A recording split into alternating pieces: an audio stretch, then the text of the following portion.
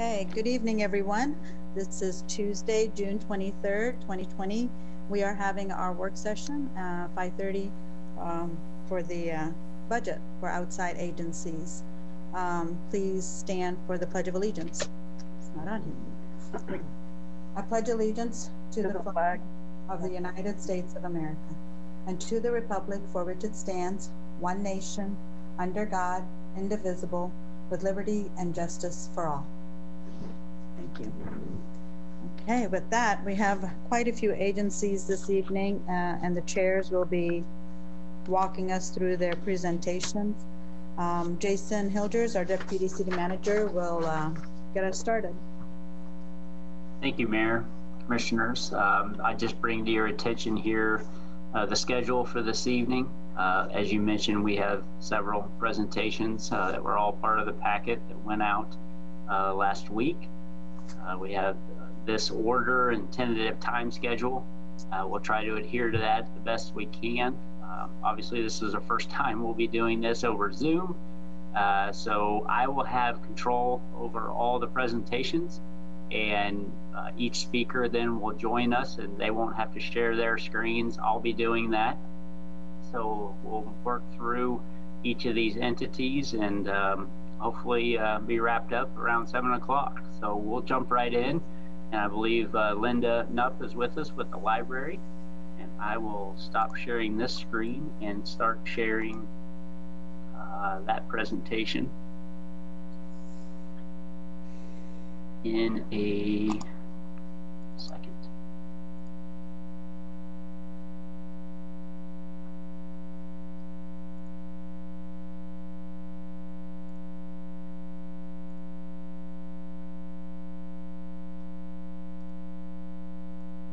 Linda, you want to go ahead and introduce, and I'll bring it right up. I sure will. Thank you, Jason. And thank you for your time this evening. I'm Linda Knupp. I'm the director of the Manhattan Public Library. And as we move forward, next screen, please, Jason. I'd like to recognize the members of the Manhattan Public Library Board of Trustees. Board members are appointed to 4-year terms as defined in Kansas statutes, and the mayor also serves as a voting member of the board. And this year's members include Elaine Shannon, Carrie Spencer, Tyler Darnell, Carolyn Elliott, Stacy Kohlmeyer, Medat Morkos, Jamie Morris Hardiman, and Mayor Reddy. Some of them are watching tonight. They would be in the room if this was being done in a different way. So, Kansas statute also defines the mechanism for public library funding, which is largely through property tax. And this includes the general fund and the employee benefit fund. Revenue from the general fund in 2021 will not increase from this year and will remain flat. No increases in salaries next year will allow for that flat budget while keeping up the cost of operating both services and maintaining our facility. While the city owns the facility, the library is entirely responsible for all of the expenses, the maintenance, and upkeep of the building. So next slide, please, Jason. There is no increase next year in the employee benefit fund. If there are any increases in health insurance, CAPERS, workers' compensation, unemployment insurance, those will all be absorbed from carryover from 2020, and we are working to reduce those expenses this year so that carryover will be available. A non-tax source of income are our grants, fines, fees, and interest. And we anticipate a reduction in 2021 with reduced collection of overdue fines and an anticipated loss of income interest. $15,500 in state aid should remain steady, and it is contingent on local maintenance of effort to not reduce local support. Next slide, please. The endowment funds account for 5% of revenue next year. The Manhattan Library Association, the Friends of the Library, are a dedicated group of volunteers that work hard year-round to support all of our program activity, and income raised from funds this year and next will be impacted. We're really grateful that the book sale was in February this year. That made a big difference, but we really don't know what that might look like in 2021 at this point, and we have some work to do to figure out alternate ways to raise funds, and we'll be looking at that in the days ahead. The Manhattan Library Foundation handles large gifts and will continue to support our collections, both print and digital, with our designated funds, as well as some projects that we have underway that are not supported by the general fund. Next slide, please. Projections indicate that the impact of the library budget on the mill rate will remain well under 6 mills, as it has for over 20 years, and it will be a little under half of a mill from this year. The board has demonstrated good stewardship in keeping the mill under the 6 mill levy limit established in 1984, while providing the resources to operate a library that served the community well and is prepared to adapt and to change and move into the future. Next slide, please. This is a summary of all of the sources of revenue, and as you can see, the tax funds remain flat, but with losses in other accounts, the library's income for next year will be reduced by $65,500.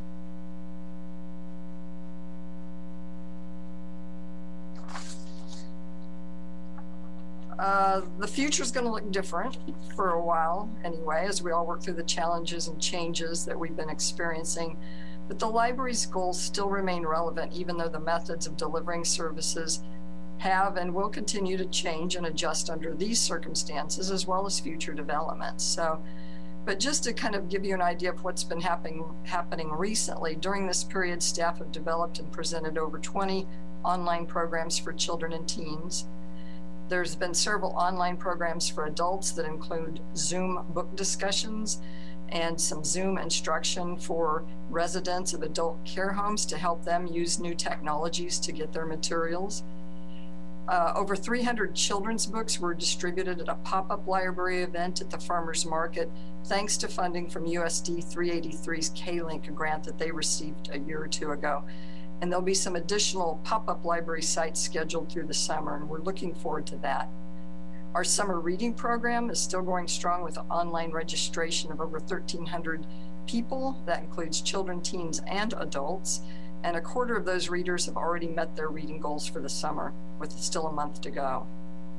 Carryout service has provided a safe way for readers to get their hands on print books because people still miss their print materials in spite of a number of other ways to use library sources. Public computers and print and fax services are available with social distance measures for those who need access to technology for their job applications, for census filing, for tax filing and communication, and the increasing number of services moving online. It really is a critical time for people to have access to broadband internet and to devices. And you know, moving forward, I hope the commission will keep that in mind if there's opportunities for citywide access. The exceptional collection of digital resources are available to cardholders and include books, audiobooks, magazines, newspapers, music, streaming video, as well as a number of online training resources, most recently Creative Bug for crafters and artists, and lynda.com for business people, computer people, technology training. For so many people who are new to a Zoom meeting, there's some fantastic tutorials on lynda.com. There's a number, and some of these are even picture books for children, like Tumble Books or Knowledge City for, again, business type training and classes. All of these are free with the Manhattan Public Library card, and we've seen a 77% increase in the use of our digital resources over this time last year. Staff have issued over 500 new e-cards remotely during this time and have maintained contact with our patrons by phone, chat, and email to help them use library resources and find the information they need. And this is our last slide. These are our 2019 use numbers that we report to the Institute of Museums and Library Services and the State Library of Kansas. So this shows pretty typical use, but this year has certainly not been typical. But services have continued, and the library is prepared to meet the challenges in the month ahead, or the months ahead, to keep services safe and accessible. So that includes a basic review of the budget for 2021, and I thank you for your interest in the library. Thank you, Linda. Commissioners, are there any questions for Linda?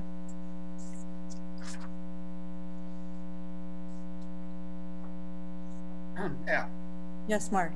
Commissioner Hattusall here. what types of expenses have you been able to save on since you were closed for several weeks? I know you had hoped to be a little bit less utilities. I suspect you paid your employees. My gist of my question generally is, if you were closed for several weeks, that should have been able to save a little bit of money, which should also help provide a little extra carryover cushion. Besides the $65,000 decrease, I was wondering what types of expenses did you notice that you did not have as much of during the time you were closed? Was you able to save on utilities or shipping, postage, any significant amount of money there? You know, Mark, I don't know that I can tell you specific line items. I can tell you that we did not purchase as many print materials during that time, and we received a substantial grant from the 1998 Jack Goldstein Trust for some of the online resources. So we were able to transfer some of the print funds into the online resources to reduce waiting periods on materials. Digital resources are a whole new world for digital rights for publishers and access. So that presents some challenges, but we really did provide a substantial number of resources in that way. And I'll have to look at that. It's been shocking to me how much more money we've spent for hand sanitizer and cleaning supplies alone when I look at our maintenance supply budget. And I haven't looked closely at the utilities. I think it was reduced somewhat, but we still had people coming in the building as much as possible to check on things, to make repairs as needed, to let pest control in. All of those things still went on at that level of building maintenance, and there were some things that had to be addressed. But I'll take a closer look at that.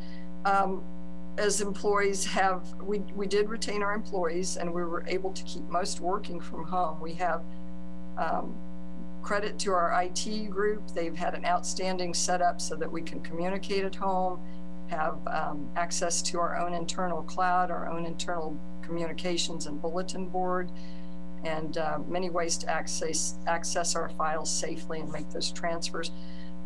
Staff were able to take equipment home and record those story times and programs to show later. So there was a lot of activity going on even during closure, but still, as some people did leave, we haven't rehired for those positions until we need them. So that's one area I can identify. Okay, thank you. You're welcome.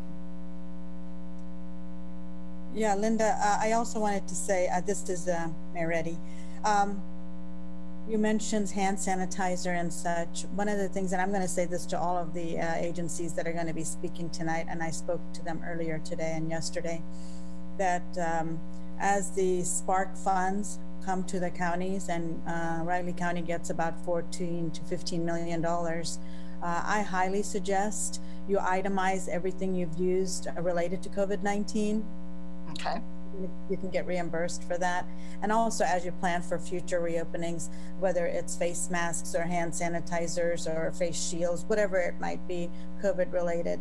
And that also goes to any kind of infrastructure you had to work on for COVID needs, whether it's IT or software, because I know you're very reliant on that to get your services to the to your membership.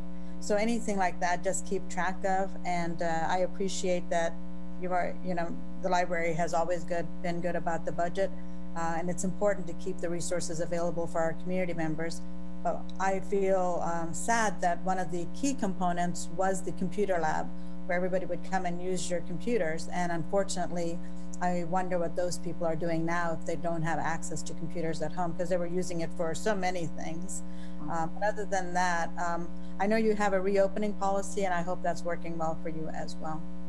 We discussed it with Riley County Health Department today, and we'll probably take a half a step after last week's increase, but we can still get items to people. They can place holds on them through our catalog.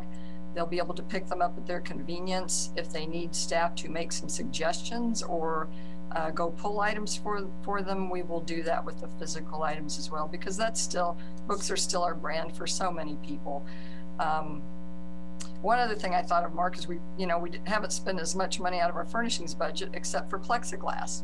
So, it's just these trade-offs during this time that have been a trade-off of time not spent on one thing, spent on another, or not on one supply, but another. But I really appreciate being included in some of those purchases. We're going to have a supply of masks on hand for members of the public when they come in to use and to keep our staff safe, so that we can ensure that we have a workforce if one or two people, and as people go out and move about the community, it's certain that somebody will be exposed or be out for some time. And so we have to plan for those things when we aren't up to full staffing as well. Those are all things under consideration at this time. We've learned a lot of new skills. We've learned a lot of interesting ways to do things in different ways, and we're still learning those things. Sounds great. Thanks a lot, Linda. Thank you. Appreciate it.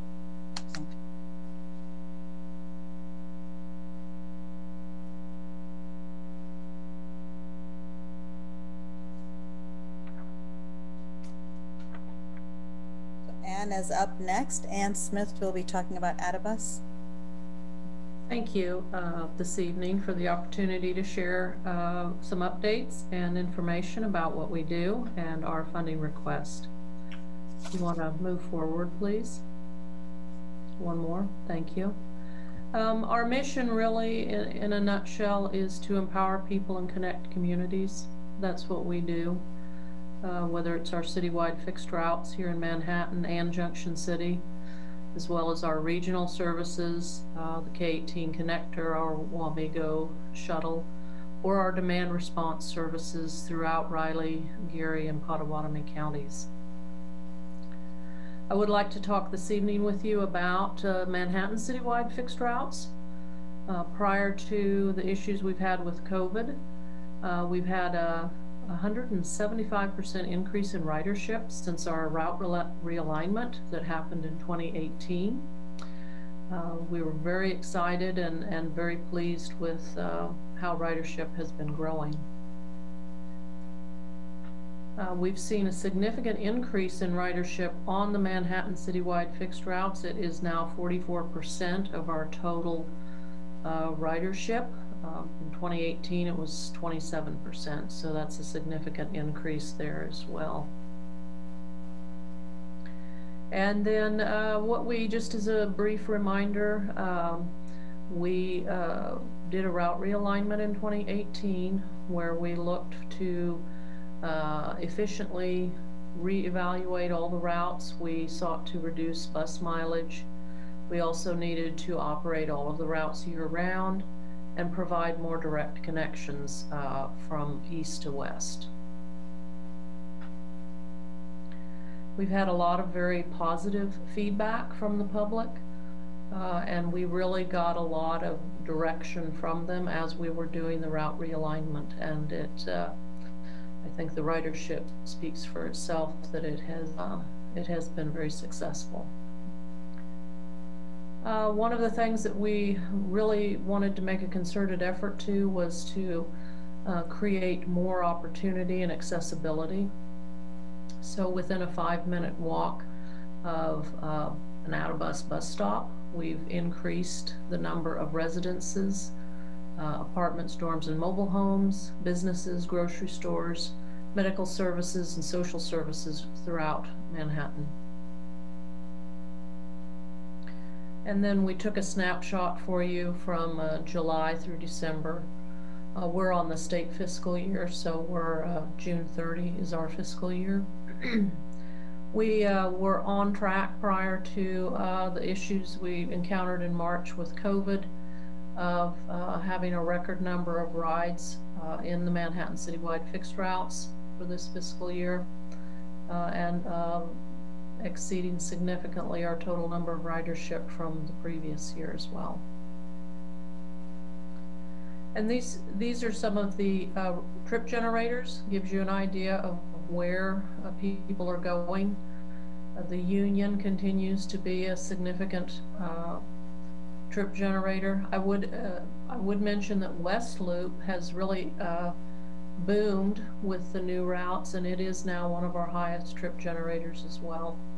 Walmart continues to be a big trip generator, as well as Gramercy area over by the football stadium and the hospital.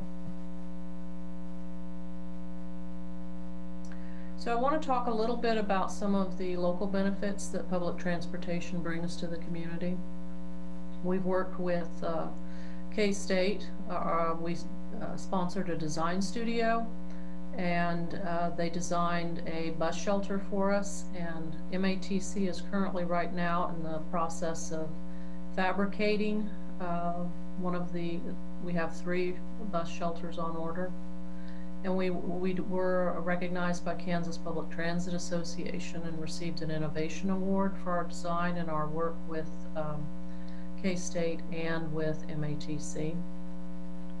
But we've also been working with city staff, and we have applied for federal transit funds, and we're bringing funding for infrastructure improvements to Manhattan. We have 2 projects in particular that we want to talk about. So we have projects in the 600 block of Points and Fremont North Manhattan area. We're working with city staff. We've been able to bring nearly $1 million in federal funds that will help to increase access to bus stops and sidewalks, and also just overall work with the city staff as they're trying to keep up and maintain and improve city infrastructure. Our project at North Manhattan and Fremont we're excited about because that has some rain gardens in the planning, and so we're really looking forward to those. I would like to talk to you a little bit about CARES Act funding. We've also been fortunate enough to receive CARES Act funding through the Federal Transit Administration for our urban and rural services. For our urban services, we were awarded $2.8 million. And we decided that what we wanted to do with the advice of our board was that we wanted to return funding from our local partners for this year. And so through speaking with Riley County, with the city staff, and with K-State, there are 3 largest local funding sources in Manhattan.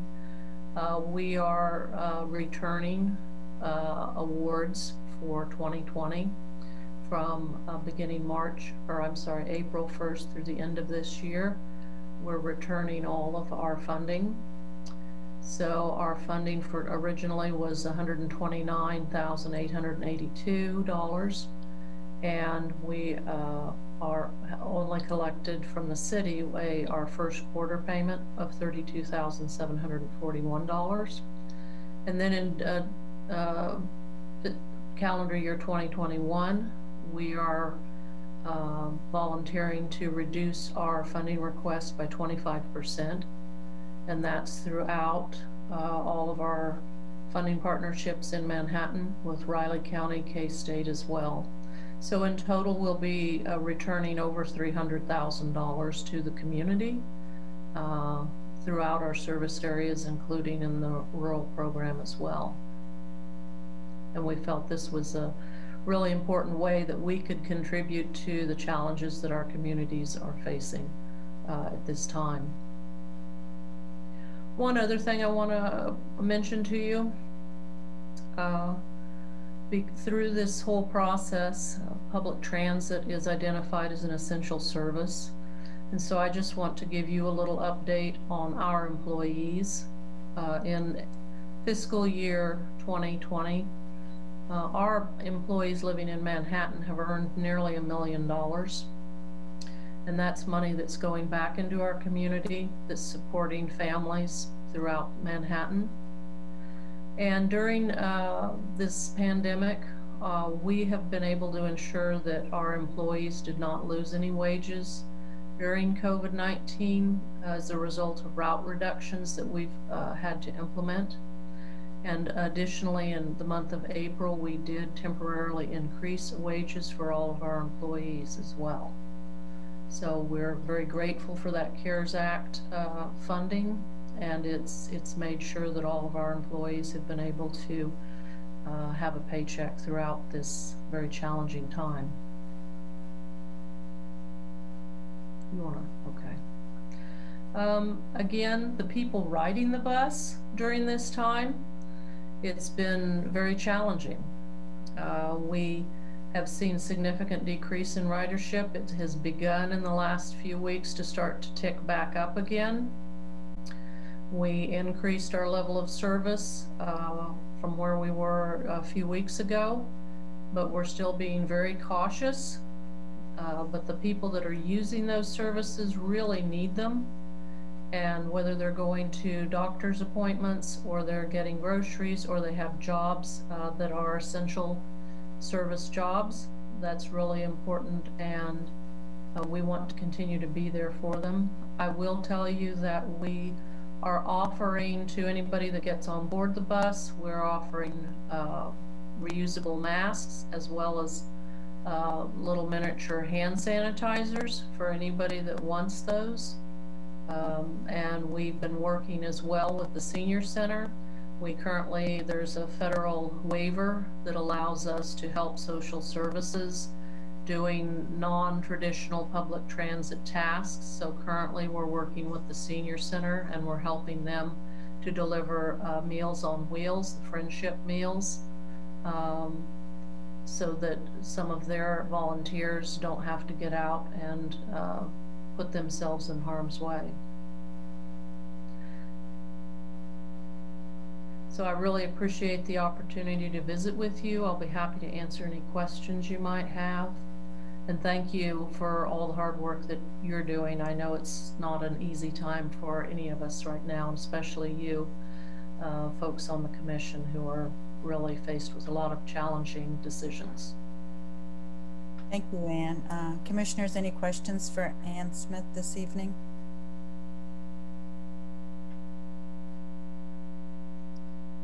Well, Okay, Mayor, this is Commissioner Estabrook. I'll just comment that really it's so helpful to have that CARES funding to come back, and I know that was a shock to me when I first saw that coming through a month or so ago, that might be the reality, and just really thankful for that and appreciate you guiding that into our direction. Thank you. This is Mayor Reddy. And I have a couple of questions for you. K-State had put out a press release, I don't remember if it was last week or so, that they were going to turn completely to Addabus for students for public transportation. I didn't know they had another avenue for public transportation. Can you just tell me a little bit more about how much more will be utilized or what your expectation is from that? So I think you're referencing the Student Access Center. Yes. We've had a partnership with them for about 10 years now. They used to, 10 plus years ago, they had a vehicle that they would use to transport students with disabilities on campus, and we started working with them and kind of slowly transported more and more students for them. They maintained a golf cart that they would pick up that maybe were really quick and there was a short turnaround and we weren't able to respond that quickly. The only thing that really has changed is, from my perspective, the biggest change is SAC won't continue to gatekeep the eligibility of those students. If they have a need, they will direct them to us. We will have, if they're not able to use the fixed routes, we will ask them to fill out some paperwork so that we can transport them using demand response services. But it's a very small change, really. I know there's been quite a reaction to that, but we've been working with them for a very long time and we have good partnerships, and I know that we can call upon Jason and his staff if we have any need to consult with them on any situation that might arise. And all of our stops up on campus that were SAC stops, and when I say that, that means they were all kind of vetted through SAC and they're all ADA accessible. So we would continue to talk to them and get advice from them if any situation arose that we needed their guidance. Terrific. My second question is, you know, there's a lot of individuals that use Addibus to go to doctor's appointments. Do you see a decrease in that or an increase in that at all? We're starting to see ridership tick back up. We have not increased capacity on buses. We've still have reduced by 50% capacity on the buses. It's something we're watching very carefully. We really, given the confined spaces in a bus, it's important for us to try to maintain that 6 feet as much as possible in buses, and that's why we're really trying to encourage people to wear the masks on the bus. K-State, I know you are aware, they are now mandating masks on campus. So our drivers will start wearing masks if they happen to be driving on campus. So it's a very fluid situation, but I think we're all kind of, we're learning as we go through this together, so. I guess what I was trying to see is, I want to assure everybody to still make their medical appointments because that's so important. Sometimes, oh, absolutely. Yes. No, if you need to go to the doctor, please give us a call. Yeah. That's what we're there for. Sounds great. Thank you, Ann. Thank you. Our next, I didn't know, is Jason doing this one? Next presenter is Aggieville Business District, Manhattan Arts Center, and I believe Penny's, Stefan was going to be presenting. I just want to comment before Penny gets started. It says Brian Niehoff is president of the board on this. Brian is my husband and he is no longer on the board of directors, so therefore he is not present either, just to remove any kind of conflict of interest people might think there is here. With that, Penny, go ahead and get started. Thank you.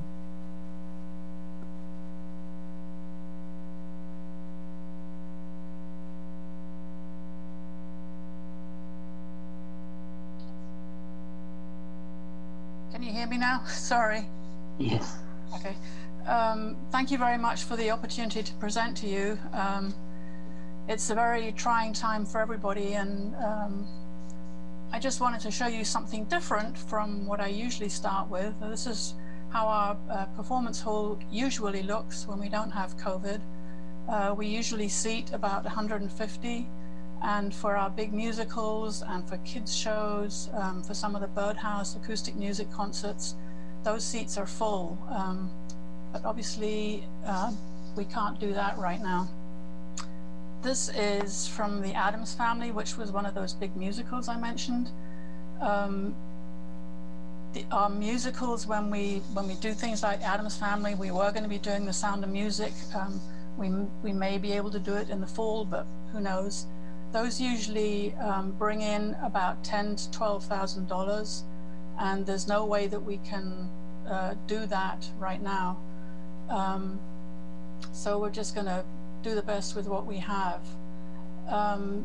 What you're seeing now is a gallery exhibit. It was the last one that we had. This was a collaboration with Jerry Craig at K-State. It was the Earl Project. It was up in our gallery for a long time because we couldn't get in to get it down.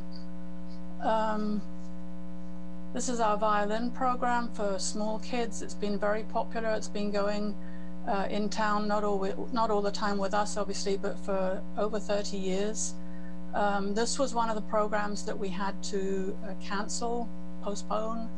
There are many programs that we could put online, but this is one where you just can't, if you need to show a small child who's just picked up a violin where to put their fingers, you can't do that online. So unfortunately, this one had to get cancelled. Empty Bowls is a project that we do with the community, with the Manhattan Nonviolence Initiative. We make our studio space available, we make clay available at no cost, and also the firing, which can be quite expensive. And it benefits Common Table and also Cat's Cupboard. So we actually still have a lot of bowls at the office because we couldn't complete this project. I think we're still going to be able to make a donation of about $1,200 to that. Well, it's not strictly speaking from us, it's from people who come in and make bowls and then come in and make a donation to get those bowls. So we had to do some things differently. The community school is mostly K-State professors and instructors, so they were already doing things online, offering lessons online. So that actually continued fairly well. The thing we had to do with the community school, because of overall income being lower, we had to cut the scholarships that we're offering. We usually offer a substantial amount in scholarships so that people who are lower down the income scale can still come in and take these classes, these lessons with K-State faculty. The Manhattan Experimental Theater has always been in person in our theater. This year we said, okay, you need to be really experimental. So they did a lot of research and figured out how to do it all online. They used Google Classroom, and then they did a Zoom performance that went up on YouTube. So I was really happy that that was able to go. And what we did this year, since when we actually started putting out the word about it, the high school was already the students were not there anymore. So we opened it up to alums of the program. So we actually had a really good number of students in the program.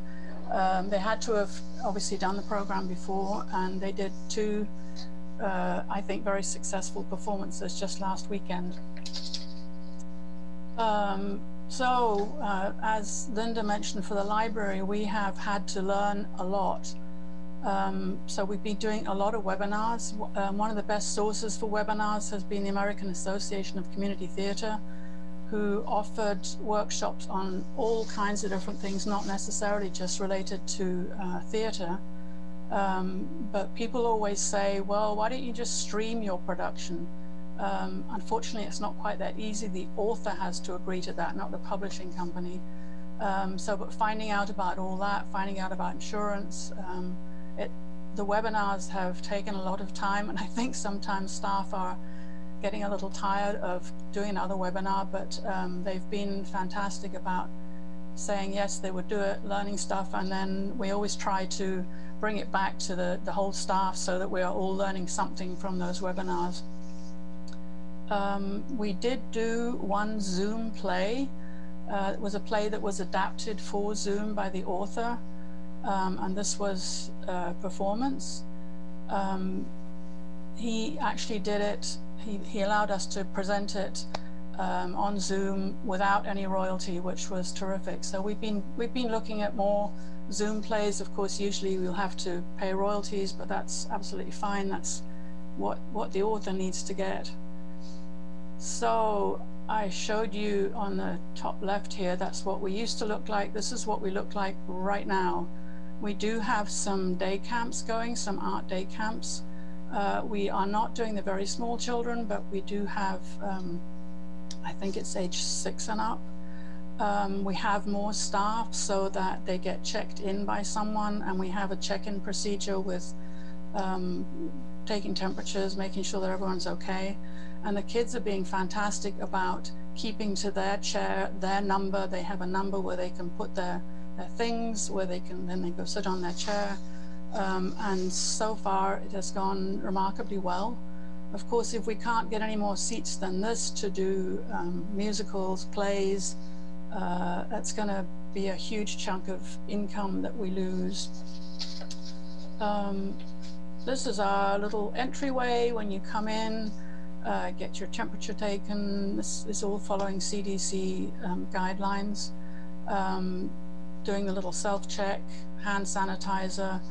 And people have been really good about doing this. We've got everyone documented who comes in, and I'm very grateful to the Greater Manhattan Community Foundation, because they provided the hand sanitizer stand and a big bottle of hand sanitizer, some thermometers and various other supplies, gloves and wipes, which we are going through quite fast. But it's okay. It's because people are using them, so that's great. This is the season that we hope to present, but we have found, obviously, that we need to be flexible and keep changing. So we changed our summer musical to this comedy, Banyan, Zonyan, Masha, and Spike. So that's actually in rehearsal instead of the musical we were going to be doing. We will see when we get to the Sound of Music if we can actually put on a musical. We may need to postpone that one again, but this was the plan for this upcoming season anyway. I then have a couple of pie charts for you to see what's been going on. The class registration fees are still pretty good, but you can see that the admissions have dropped down to 10% instead of 15%, and that's going to continue to hurt us quite a lot.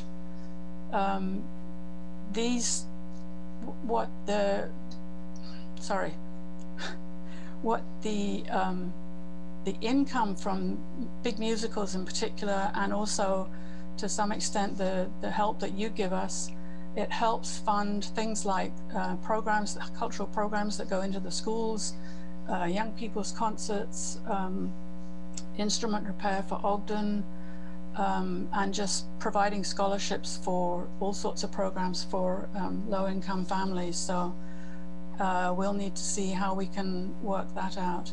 We did get a payroll protection loan for just around $45,000, and that was going through June. That's been fantastic. So we have been able to pay all our staff so far. We also received a $20,000 grant from the Kansas Creative Arts Industries Commission. That will come in our next fiscal year, which starts on July the 1st.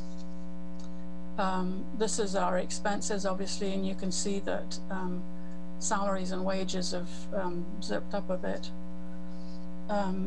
In so this current fiscal year, sorry, that ends at the end of this month, we did also receive a $50,000 anonymous donation and a $25,000 bequest. So that's been very helpful in making sure that this fiscal year we are in pretty good shape, but it's going to be tough next year. This is just a direct comparison of income and expenses. So for FY19, it looks quite good, and you can see for FY20, when we get to April and March and April, it's way down. I'm hoping that that will go up a little bit in June. We do have a fundraiser that's coming up in August, and so far we've had a really good response to our request for sponsors. It is going to be a virtual fundraiser, which is something completely different for us. So we're working on that, have a really good committee, and we'll see what we can do. But I think the main theme for the coming year for us is going to be trying new things. We may not do big productions, we may do more small readings or smaller plays. We'll have to see what we do about music. We're going to be doing more local music, assuming that we can do music at all. But one of the things I did want to mention is that many of our programs are, I think, unique in the area. People come to us because they can't get these anywhere else. So your support is very much appreciated, and I do know that it is going to go down because of the source that we're funded from, but we really appreciate any help that you can give us this coming, for us, fiscal year from July 1st, 2020 to June 30th, 2021. So I think that was all I had. Does anyone have any questions I can answer? Yeah. Questions for Penny or comments?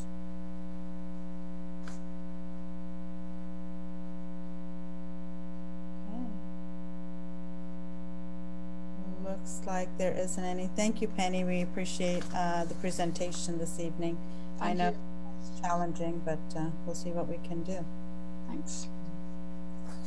Next presenter is the Aggieville Business District, Dennis Cook, Executive Director. Good evening, Dennis.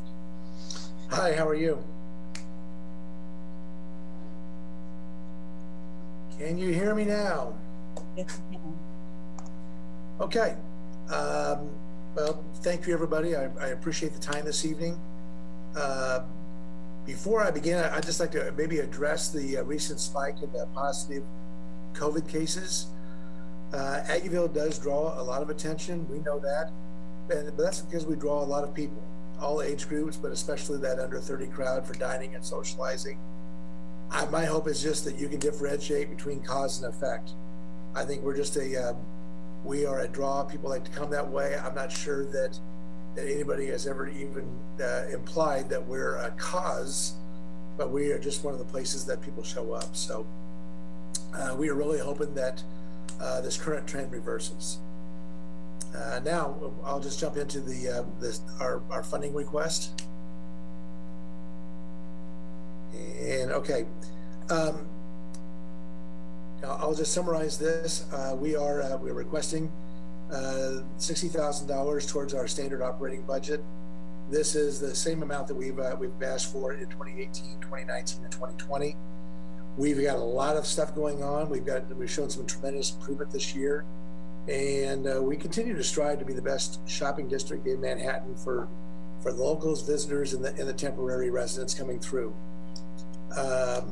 We've maintained our consistent leadership this year, and we remain focused on our future. Our board, which you'll see coming up, consists of 9 strong business leaders who serve the community in a variety of ways on other boards also. We're excited to get the launch of the new Aggieville Vision projects are finally getting going, and that's great. We continue to enhance our maintenance programs, work on our community events, and promote Aggieville to visitors and residents. The rest of this you will see as we go along, but I just do want to jump down to say that we believe that the continuous and ongoing improvements in Aggieville are going to help drive economic growth for the region and meet the community's desire for a more vibrant shopping, dining, and entertainment district. Next slide, please. This is our proposed 2021 budget. I'm sure you had a chance to possibly look at that, but our ordinary income, the ABID or the Business Improvement District funds, that's always our best guess. It is at 71,000. Same thing with associate members dues. Our best guess is hopefully we can do 8,000, and then with your money, that would make it 139.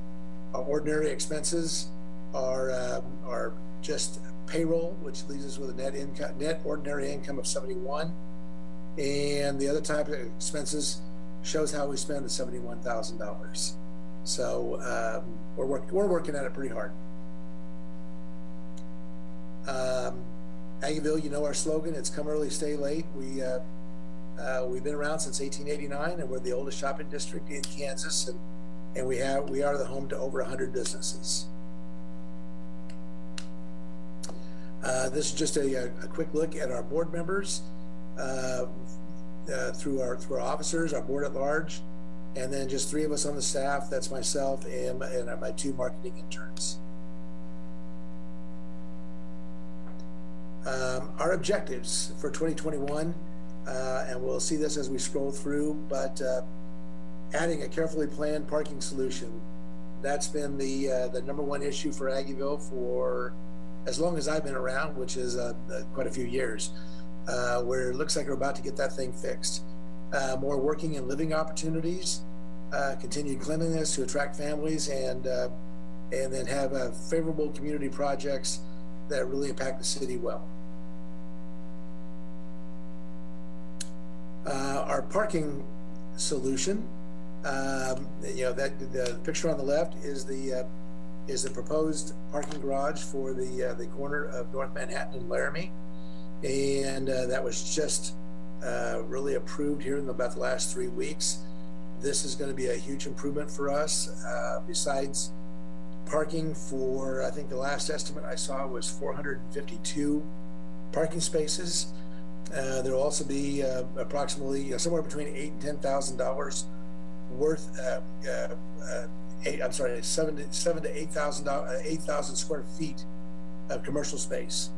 And then the picture on the right shows the gap between the new parking garage and what was the Rally House building, and how that will be designed to be a positive piece and not just some dark, dank alley. On the working and living side, more work and living opportunities. As everybody, if you choose to drive by Aggieville, there's a lot of construction going on. But the apartments, between the apartments and things on our north side, we're adding a lot of people living in our area. We've changed some zoning so we can go up to 5 stories on our outskirts, maintaining the integrity of the inside of Aggieville. And then the picture on the right is the property that's just south of the Burger King at 14th in Laramie. And I know that when the city made their presentation on the garage, they've had contact, and I know that their plans are still to go ahead with this project. They're kind of timing it more to about the same time that the parking garage finishes. But that will be another big enhancement for Aggieville. From a cleanliness standpoint, we're continuing to do what everything that we can do. We have a permanent part-time employee that's down here 5 nights a week, working on it all the time. The picture on the right shows the flower baskets, and we do a contract with a local landscaping company to have great flowers on these flower baskets on these poles all the way through Aggieville. And then community projects. We want to do the right things for people. The picture on the left obviously is our annual trick-or-treat event that brings between 3,000 and 4,000 kids down here. It's huge. We timed that to go with K-State's homecoming parade. We have not, this one we haven't failed on yet, that we've had consistently every October, and we plan on it again this year. Also in the fall, in December, we do the Mayor's Spirit of the Holiday Lighted Parade and the tree lighting ceremony with everything down here at Triangle Park. And then we do Little Apple New Year's Eve in the spring. Unfortunately, we didn't get to have the St. Patrick's Day Parade this year, but that's been a standard for over 40 years for us. In April, we had planned a first-time event. We're going to do a livestock show, and that was going to be an amazing piece of promotion for us, and we are planning on bringing that back this next year. Really for next year, we are also taking a lead role in bringing guests into Manhattan by we're going to take the main sponsorship piece of working hard to bring back all the Manhattan High School alumni reunion, all classes, all years, back on one weekend. So we've got we're actively working with a group on that, and that's a big piece of bringing people back into Manhattan.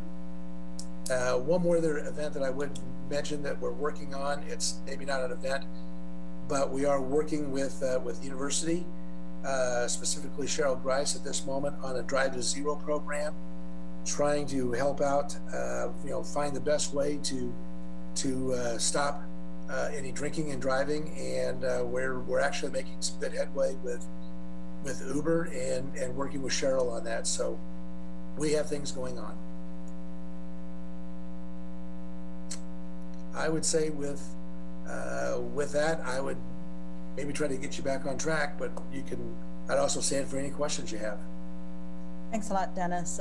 Commissioners, are there questions or comments for Dennis?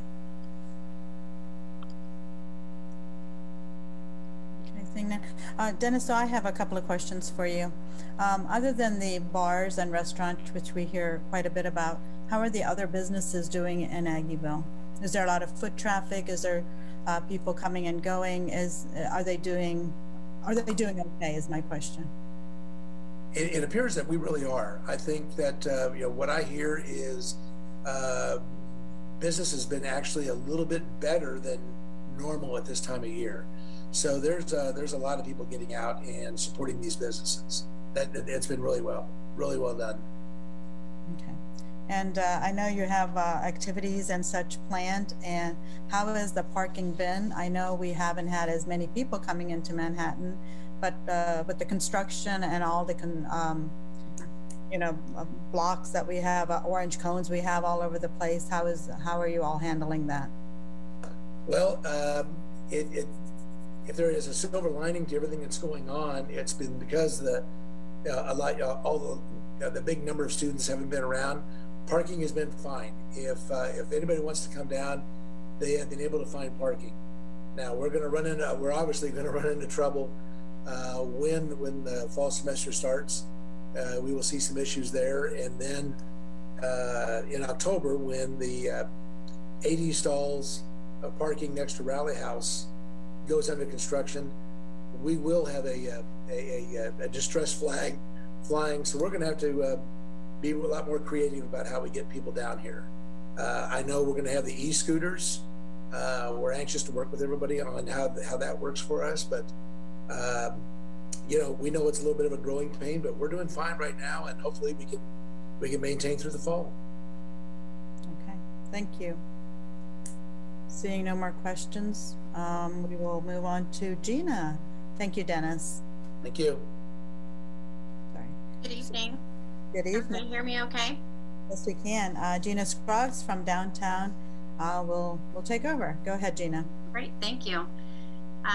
I sure wish that we were face-to-face. I always preferred that because I feel like this is our one time of year where we really get to highlight and shine, talk about the great things that are going on, discuss issues, but here we are. So I do want to thank publicly, Jason Hilgers has been just absolutely amazing with his education to all of us on the board, and to me especially.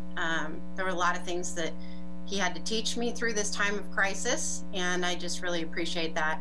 Also to you, Mayor, for your expressed concern for our district, and Commissioner Butler, every week you called and asked us how we were doing, and I really, really appreciate that. So I want to thank you for your leadership through this time of crisis. It's been really important to us.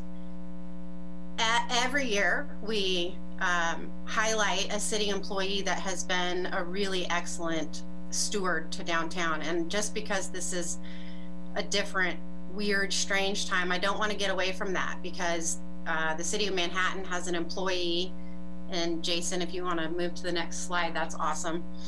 Want to thank Brian Johnson, the city engineer, for absolutely everything that he has done for downtown over the last 12 months. He's just really been helpful in helping us get through the open air market and outdoor dining, logistical codes, legal side of things. He's helped us navigate the stormwater construction project that's really on the border of the downtown district, and just really communicating with us when we have these little temporary ordinances that we need in place in order to help a business or patrons, like a temporary loading zone during our heavy construction. He's just been instrumental, and we just really appreciate his friendship, and the fact that he values us as a district has been awesome. So I wanted to take time to say that. We are obviously all in the middle of our reopening, and while it's been stressful and surreal, we've tried to use the same practices that we use every day for small business growth. We've tried to implement the same kinds of cautious and steady and even-keeled practices that we do when there's not a crisis. So we are working our way through this really different time. We want everyone to come into our neighborhood and be safe. We want them to have a safe and enjoyable experience. And we want to stress that we would also like, as the employees downtown, we would also like to have an enjoyable experience. So we just encourage everybody to do their best to stay safe, and hopefully we can continue to move successfully through this reopening process.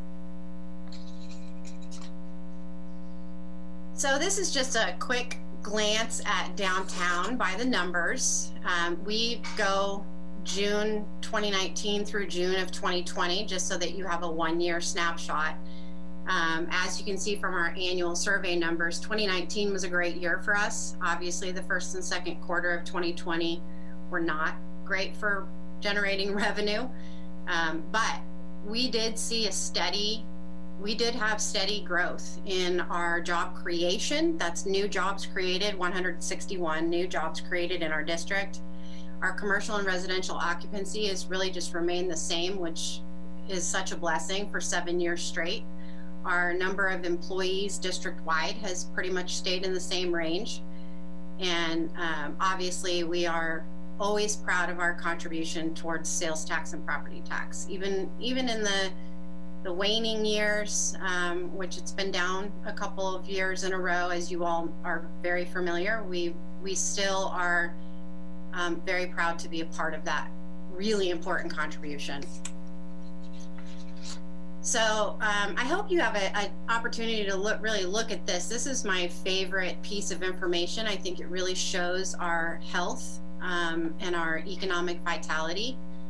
It's our good news slide.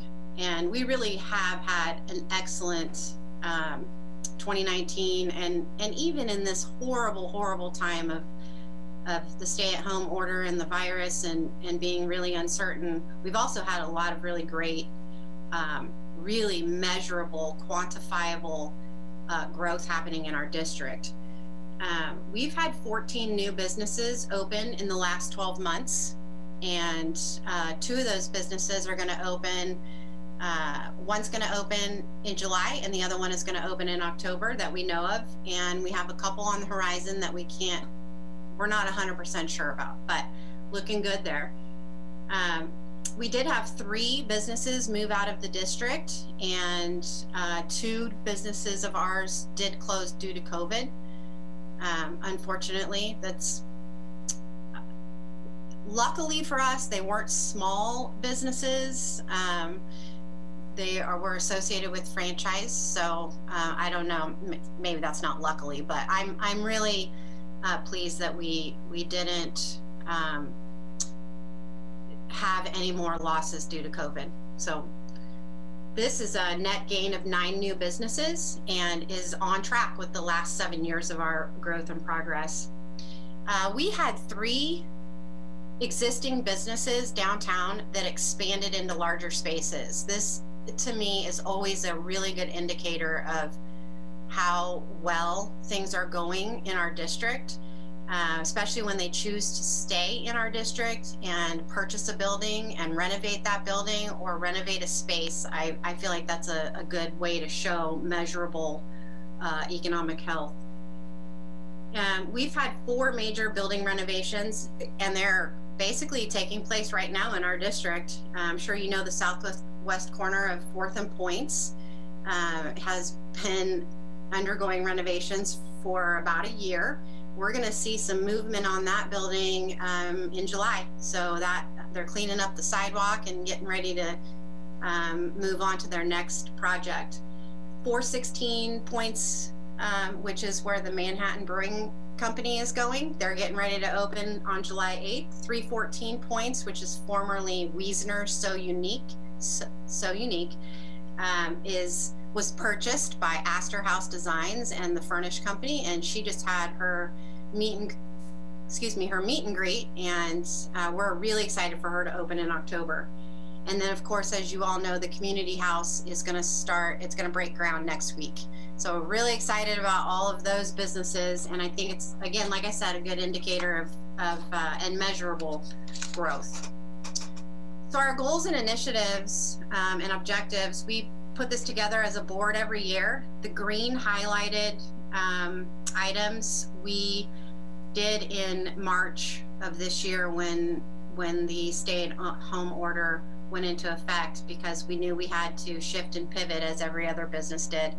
So it's all self-explanatory. I won't go through all of these one at a time, just to say that everything in green was newly added for our goals and tasks, and so our job, we just got busier.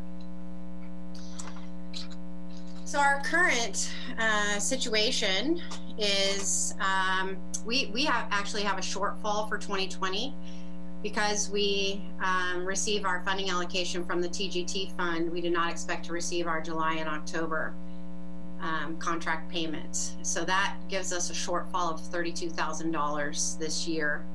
And after releasing our event manager and cutting back my administrative assistant's hours, cutting back our groundskeepers' hours, and really just scaling back to bare bones, we currently have funds that allow us to operate through October of this year. After that, we don't have funds. So without those funds, DMI will cease to exist. And I think it goes without saying that without that, you lose your small business advocacy, certainly the protection of the $200 million investment that's been made over the last 35 years, being a liaison for mutual concerns and initiatives. I mean, just a lot goes away if DMI were not to be here. If we do get our funding in July and October of this year, I think I know we would like to do what we can, working with the current orders and the public health situation, to bring back some normalcy. I think this is going to be, in the next couple of years, are going to be the years of highlighting staycations. And I think that we should jump on our regional draw and the fact that people like to come to Manhattan. If we can offer some low-key, easygoing, socially enjoyable but socially distant events in the downtown neighborhood, I think we can generate some revenue down here. Of course, you know, mass gathering numbers need to go up a little bit more, and we need to get back into the good column with our health situation. But we are definitely looking forward to our open air market programming to come to fruition, our outdoor dining. We'd love to see outdoor dining with alcohol. I'd love to be able to do third Thursdays and maybe just in September. Our annual sidewalk sales in July, All Treats Day, Pink Up the Pace, our breast cancer research run, our 5K in October, the Mayor's Spirit of the Holiday Parade, our carriage rides. I mean, that's all out there looming. We've done these events enough to have a grasp. I think if we remain flexible, we can jump in there and pull something off, even if it has to have modifications. But we have to have funding in order to do it. And this 2020 revised budget here shows what we need to be able to do to continue through the end of the year. So with our 2021 funding request, we are asking for the same that we asked for last year, which is $78,000. But we have a two-pronged approach to this. The first approach is trying to understand what 2020 would look like with maybe Q1 just going sideways, and the rest of the year being better and being okay. We would want to be able to pull off all of our events, and we would need to hire an event person back, or if we can't have an event professional, then we at the very least need to have some event staff at lower wages to help us pull off our 16 annual events. And we obviously need to maintain the care and keeping that we've always done with our downtown, from our groundskeeping and our flower baskets and our Christmas lights and our flag program with the Masons. Everything that we do, especially aesthetically, I think no matter what happens, that needs to happen, because if you take that away and it starts to look visually like doom and gloom, I think it'll feed into worrisome, maybe even panic. So I think it's really important that we keep up with our cleanliness and the way that we look, the way that people are used to us looking. The secondary approach for us would be including a fairly sizable marketing campaign should the virus cause major restrictions. We would need to be able to help our small businesses start utilizing e-commerce, educate the public about how shopping local can be done online, I think we all learned how well that can be done when MHK Together came out with their gift card program. Everybody jumped on board and bought gift cards and supported local business. I think we would need to have a sizable campaign, should some of our businesses have to close, that would help the public understand that they can still purchase items from retailers. They can do business with insurance and banks online. But we would need to help our businesses be able to do that with the campaign. We would, in addition to that, and having to modify our events, we would need to obviously have the funds to be, we're gonna probably, it's possible, we would lose a lot of our thousands of dollars in sponsorships. So we're gonna need to, even with modifications, in order to pull off any of our events, be able to have funding to do it. So that's our sort of, I hope you can see the two paths that we're sort of setting up for. One is, for lack of a better use of terms, business as usual, although, I don't know, it's hard. I mean, I'm sure you all are totally aware of how hard it is to plan for this. And the second idea being this big shift in small business advocacy and how we can really, in the first mode, it's really giving our patrons what they're used to, and the second mode is giving our businesses what they need to stay alive. That's kind of how I'm looking at the 2021 planning and 2021 business budget. I'm sorry. I hope that makes sense to you guys. Do you have questions? Yeah, thank you, Gina. That was very well done. Commissioners, do you have any comments for Gina or questions? I don't have any questions. I appreciate, you know, what DMI and Aggieville does, especially as Gina brought out the aesthetics of it, you know, just things that people maybe don't appreciate, baskets, lights, you know, things of that nature. It makes a big difference on attitude, you know, when people are down there. And I just hope, you know, the chamber and the two business districts continue to work together as much as possible to help us remedy some of the drawbacks on the economic impact of the virus. Yeah. Thank you, Wen.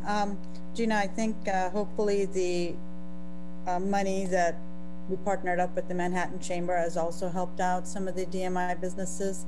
I think, you know, I've mentioned this to other organizations that are here, and I will continue to mention, as Riley County figures out how they're going to distribute the money.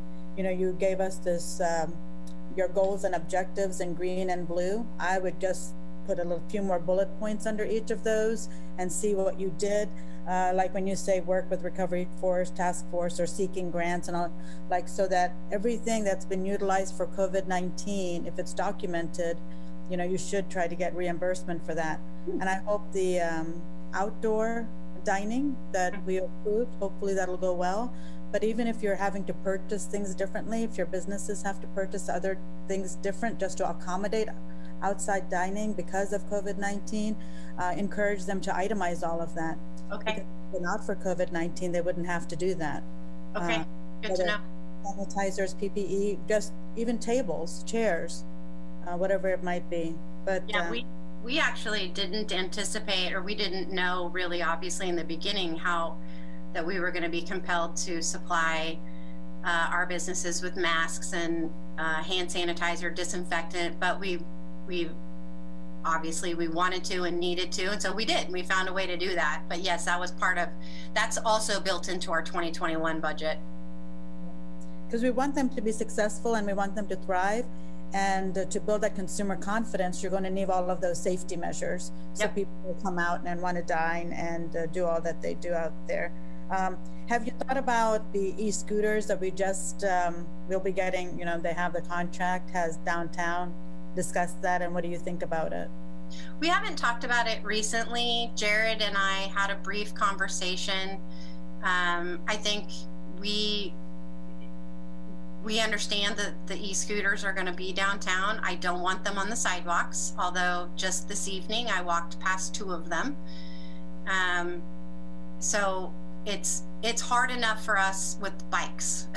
And it's especially in a shopping district where people are walking in and out of businesses with their packages. So we support this because we think it's a good way for people to get around short distances. But I really, really hope that there is an actual way to use geofencing so that they cannot ride the e-scooters on the sidewalks. That's pretty much that's really our only concern. Otherwise, we're good. Yeah. And I think we'll have more discussions about that with RCPD, with city staff, with everybody involved.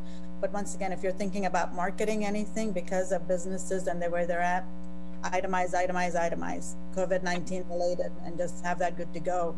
You'll never know when you're going to need it, because there's going to be 3 rounds of that money and you might fall into one of those categories. So I just wanted to make you aware. I guess I need to get some education on that because I didn't realize that it was going to be available for us. Yeah, it'll be, and there isn't much information out there. So the process is still being worked on.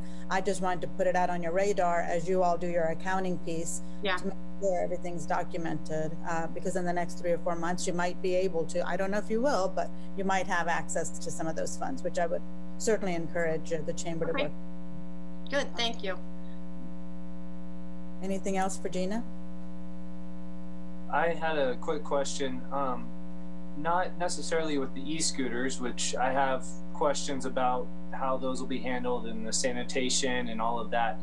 But in reference to kind of, there's been in our bike pet pedestrian plan, some interesting things going downtown, and just any feedback from you while we got a chance, or if you'd prefer to wait till another time. I see more and more, as somebody that lives downtown, I see more and more people on bikes, and but at the same time, it's difficult to navigate with. And I always think when I'm with my daughters on bikes, your comment about businesses being a little bit hesitant because people zoom by and there's opening of doors, and so I'm thinking about that, but at the same time trying to navigate the safety of getting around on a bike downtown.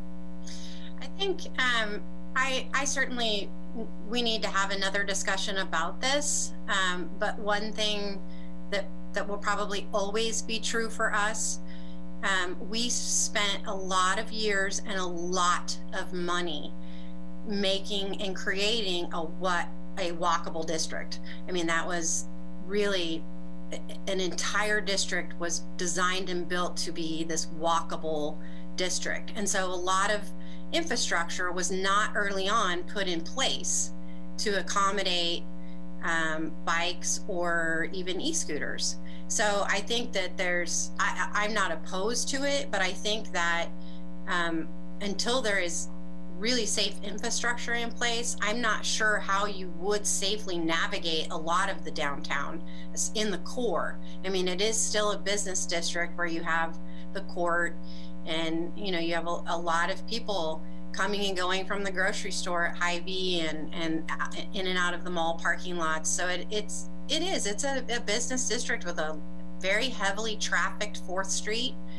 I think Rob mentioned at one time last year that 4th Street's traffic numbers were going up. So I just am always concerned about infrastructure not being in place currently to handle that kind of transportation, but I'm not opposed to it.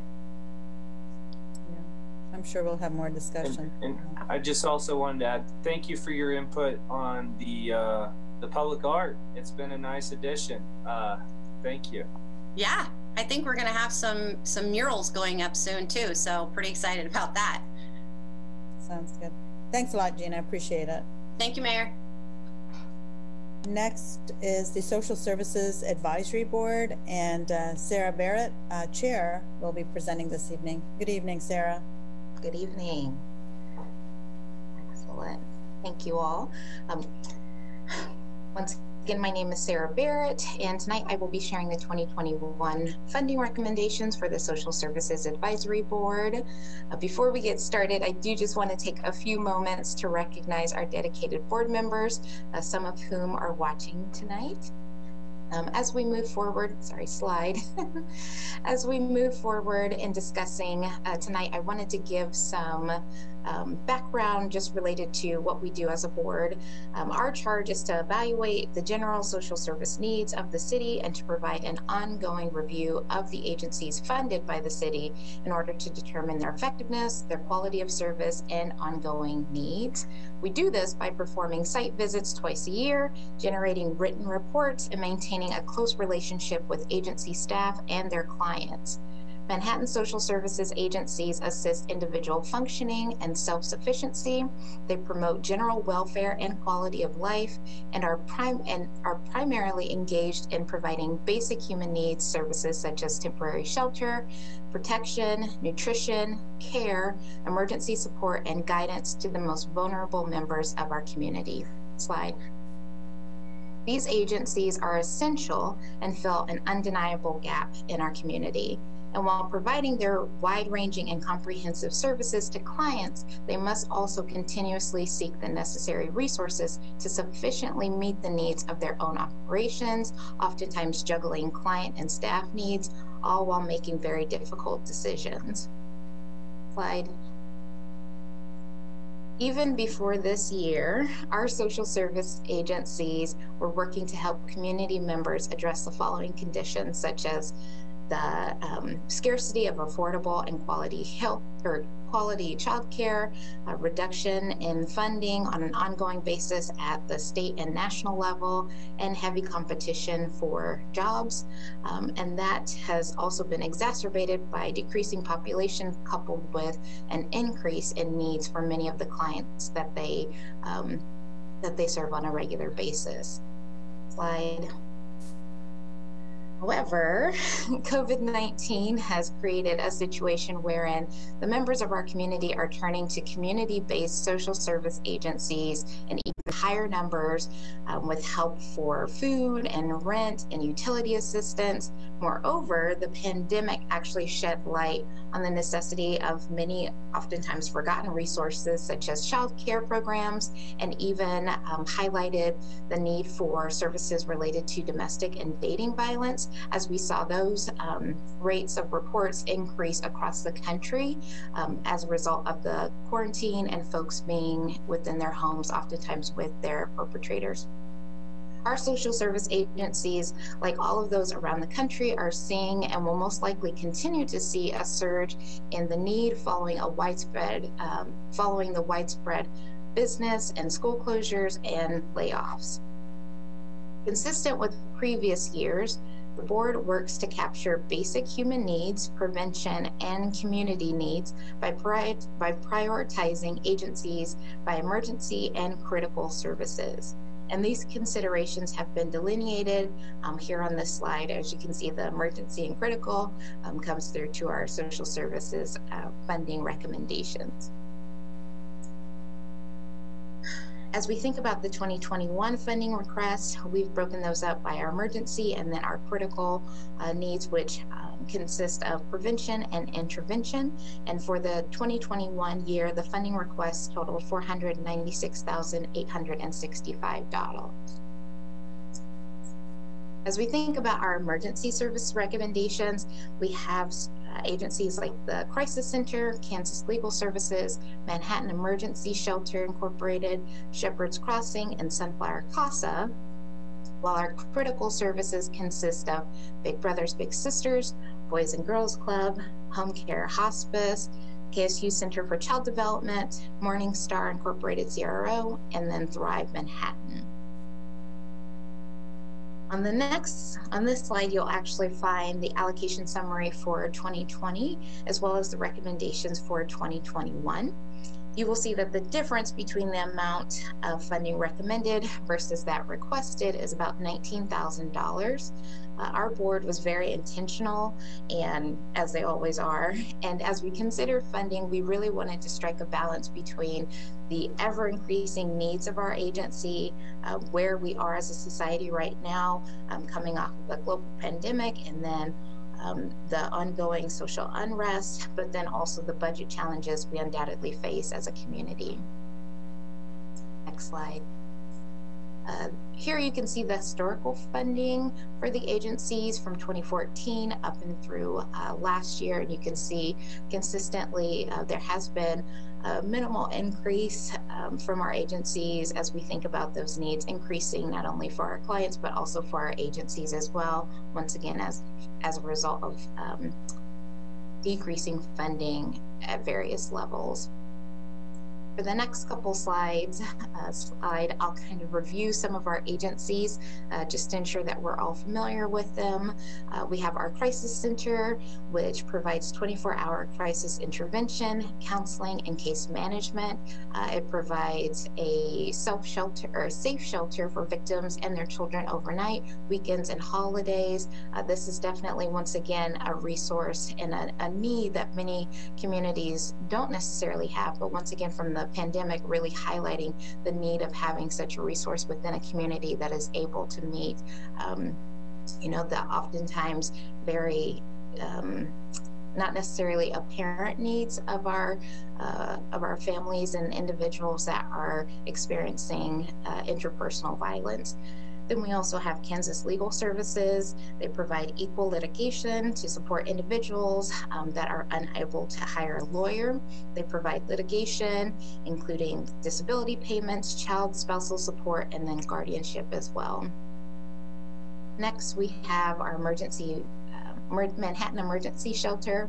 They provide transitional shelters, supportive housing, and living stabilization services for individuals within our community. And that is really a wonderful alternative to parks, sidewalks, parking lots, and abandoned buildings that many individuals without secure housing may find themselves utilizing in an effort to find some type of reprieve from the streets. We also have Shepherd's Crossing. Their core services consist of rent and utility assistance to low-income residents, and the majority, or not the majority, all of their funding is divided into assistance for rent and utilities. Next, we have our Sunflower Casa project, and they actually have many different services, but their core services consist of addressing child abuse, neglect, truancy, substance abuse, and divorce and custody issues. And our CASAs in our community actually identify needs and make recommendations to the court, and so they serve an invaluable resource as our court systems are making determinations about the fit and the availability for families to continue to live together, or whether or not there needs to be some intervention from the state. For our critical services, we have our Big Brothers Big Sisters, and their services consist of matching youth with experience that are experiencing adversity with caring adult mentors outside of their home. And the Bigs themselves model healthy behaviors and offer encouragement for the matches that they receive. Oftentimes these individuals or these youth are at risk. And then we also have our Boys and Girls Club of Manhattan. They provide a safe and positive after-school learning program for our young folks that may be latchkey kids or do not have adequate adult supervision. And on a regular basis, they encourage character development, productive and positivity, and encourage individuals to grow into responsible citizens that can give back to their communities. We also have our Home Care and Hospice. They provide personal care and homemaking services to those with disabilities and chronic illnesses, and then also provide really quality, over and over we hear this, but really quality end-of-life care to treat our individuals, you know, as a whole person in a really holistic way rather than just the disease. And then our K-State Child Development Center, providing affordable and accessible high-quality childcare for as many parents as possible that are low income in our community, as well as providing quality early learning programs, which have been proven to lead to future success as adults. Then lastly, we have our Morningstar CRO, and they provide peer-to-peer support for mental illness through rehabilitation and recovery. They really work to empower individuals to break through the stigma of mental illness, thereby increasing, decreasing isolation, incarceration, and hospitalizations that individuals might otherwise experience. And then we have Thrive Manhattan. Their core services really consisting of the skill building and also relationship building in order to strengthen families and to reduce poverty. And they, really focus on social capital to facilitate the relationships that individuals and families need as they move towards prosperity in our own community itself. Slide.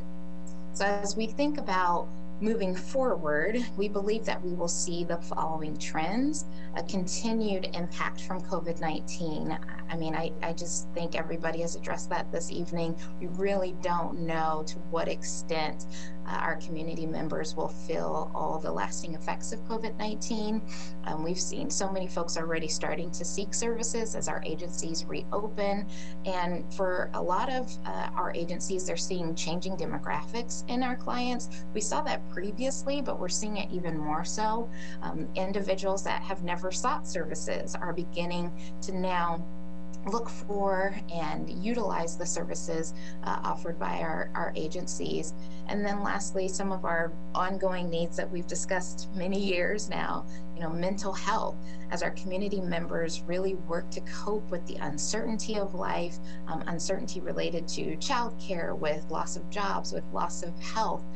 There's so many really variables that people have to take into account right now. And so ensuring that they have access to affordable and then effective mental health is definitely going to be something that we see moving forward. And as we think about our social service agencies, you can go ahead and go to the next slide, thank you. We really want to reiterate the indelible impact of our social service agencies and their contribution to our community.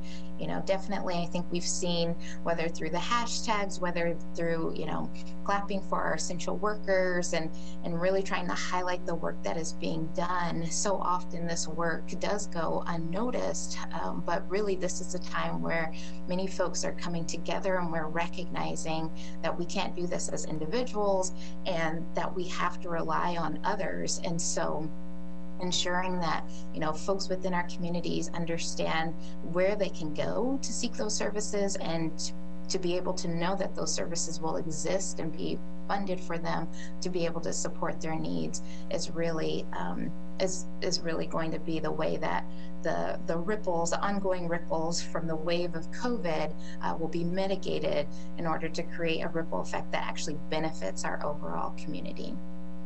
And with that, I would take any questions. Thank you, Sarah. Good presentation. Yes, Mark. Commissioner Haddock. 2 questions, Sarah. One, were most of your agencies able to apply for the Payroll Protection Program funds and get them, because they should have been able to, correct? Yeah, so we are in conversations with our different agencies to ensure that they are able to apply for and then receive those funds because yes, as you indicated, a lot of them do qualify, and so ensuring that they understand the process and are able to navigate through that is definitely something that we're working through as a board. Good, okay. The second thing, during the off season when you're not in the midst of the rest of your coming up with the allocations, I know we don't have any in the old days, and I cut my teeth sitting at the feet of C. Clyde Jones and Edith Stunkel, as people have heard me say before, on social services, and that was my first putting my toe in the water of public service a long time ago. One of the things in the old days, well, it was always, childcare has always been, affordable childcare has always been an issue. And in the old days, we used to fund Manhattan Daycare Center before that went out of business. I would like you to consider getting together with small child care providers, people in their houses, people who have facilities, and find out what are the most onerous regulations that provide the least amount of safety, that is driving mom and pop home childcare things out of business and making institutional, bigger facility childcare so expensive, and come up with a list that somebody can take to the legislature, to the county health lady, to the regulators, to somebody at the state and say, this is killing affordable childcare, and roll back. Nobody's advocating for dangerous childcare situations, but I've said before, there were enough regulations in place 5 or 10 years ago to keep kids safe. They don't need to keep adding more, which is why it's in-house childcare, the most affordable way to get it. People are quitting in droves because the regulations are too much, and I would like us to come up with some concrete things that childcare providers say, this is what's making it so expensive. This is why we went out of business. This is the things that we got to roll back a little bit to make the childcare part, to improve that situation, instead of continuously driving people out of business, driving more people into more expensive places, which just drops everybody else out of the bottom of the funnel as unable to find that childcare. So I don't know if any guys have talked about that, but that is my idea of something that could be done, to come up with something that we could present, that somebody could present, and then start beating on that. Because like I said, nobody wants unsafe situations, but nobody wants situations that there's no childcare available because everybody quit providing it because it was too much of a hassle. Okay. Will do. I think you definitely hit the nail on the head in a lot of different areas, you know, whether that be the regulations or just other challenges, those barriers in which, you know, are really stopping those folks from being able to provide those services at an affordable rate within their homes, and just even a diversity of options. You know, if we don't have those offerings that really speak to the different populations within our community and try to meet those needs, I think that is a disservice. So I would be happy to take up that charge if you will walk alongside me once we get some ideas and results there. I'll do it for you. Right. Other questions for Sarah? Yeah, I've got two quick ones. What is the actual budget request for this year? For this year, we stopped at 2020, and it just, I know you said it at the beginning, but I will pull that up. For this year, we are remaining consistent, and so it is $477,677. Okay, I just wanted to be clear, but I understood there's no increase on that, even though we've got the you know, issue here, the COVID thing to deal with. Then the second question is, you know, because it's not highlighted, and I ask it every year, we've got this water bill donation thing, and it gives you a couple of dollars. And I think, you know, when John Ball was designing that, he was targeting it against CIP projects that you couldn't handle through other things. So could you just give us an update on that? Yes, actually last year in my presentation, we talked through, you know, how we could highlight that, and actually there's now a link on our Social Services Advisory Board page where folks can go in, they can click that and make that election. We did see a decrease over the years because for so many folks, they were doing that electronic, just automated, and they weren't necessarily seeing the bills to encourage them to opt into it. And so still working through how we can continue to increase awareness around that and to make that an easier process for folks, even as they do the, you know, opt in and make everything electronic, so that they can have that and they don't have to do a second thought. They can just have that coming out. And so I think over the years, our numbers have seen a decrease, but we're hopeful that as folks become more aware of it and are recognizing the need and can see the projects that are being done on a regular basis, that's something that we've recently talked about as a board with different board members, as far as being able to share with folks explicitly, like, this is where your money is going. These are the projects that have been able to be completed, so that they can put those two things together, their funds going directly to support our social service agencies. So thank you for bringing it up. Yeah, I want to just take the opportunity, everybody listening out there, you know, it's very easy, you know, on your water bill, you can just donate $1 a month, You know, I donate a little bit more than that because I pushed this years ago because I see it as an easy way to make it happen. And I'm a little disappointed we can't get everybody that has a water meter to just donate $1 a month. Because if we were to do that, you know, it would generate, I think, somewhere around $130,000. And it would be a huge amount, and it would be very little pain.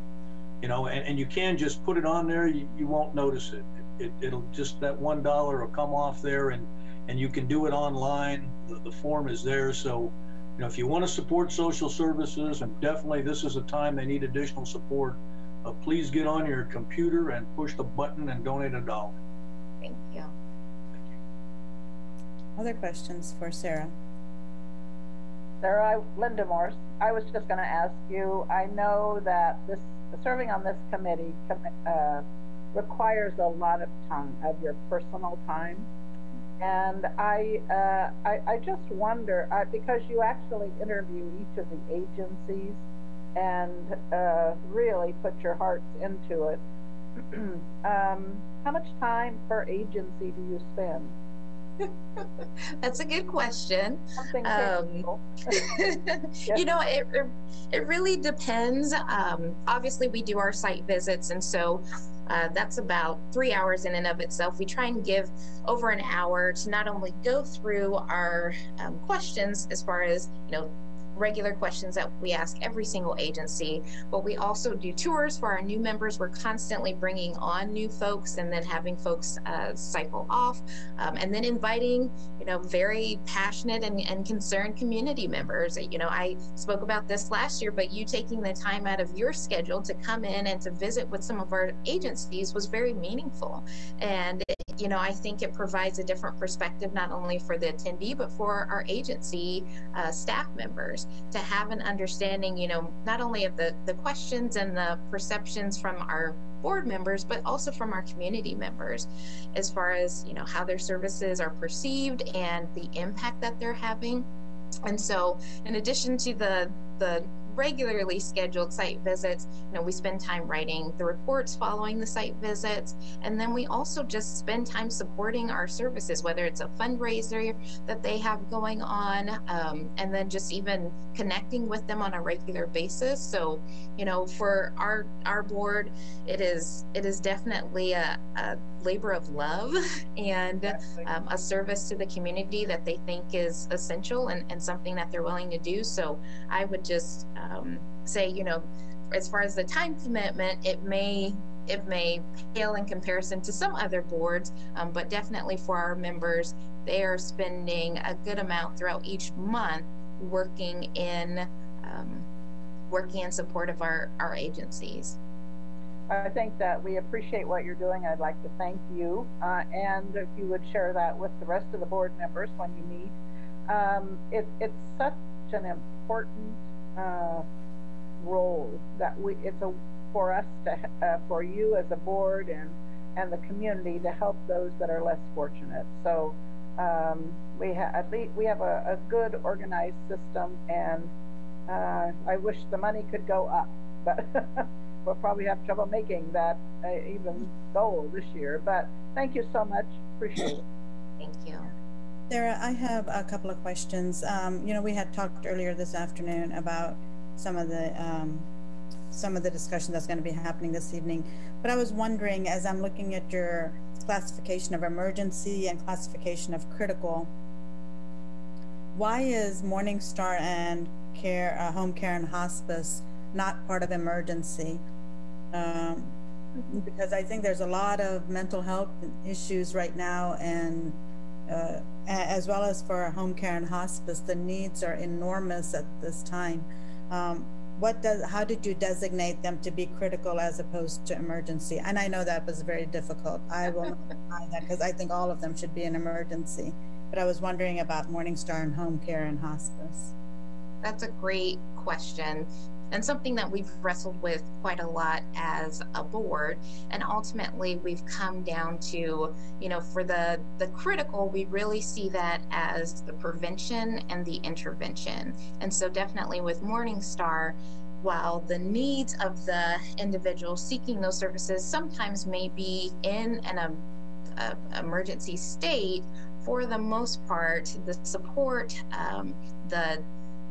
just really community building that is happening there is really seen as a prevention mechanism to ensure that the folks are getting that care, that getting that ongoing support from their peers, getting access to different resources within the community as they are transitioning out of hospitalization or out of incarceration, or maybe out of a period wherein they were seeking some of those emergency care services. And so, you know, for us, it is a really difficult determination as we try and break that up. And then, you know, the same for our home care and hospice.